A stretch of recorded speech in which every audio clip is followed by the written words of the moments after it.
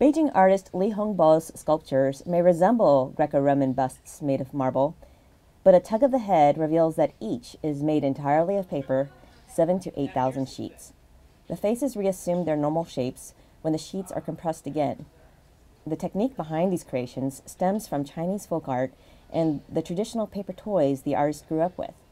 The show's name, Tools of Study, refers to the generic models art students imitate and learn from. The exhibition is Li's first solo in the U.S. and is at the Klein Sun Gallery in Chelsea through March 2nd.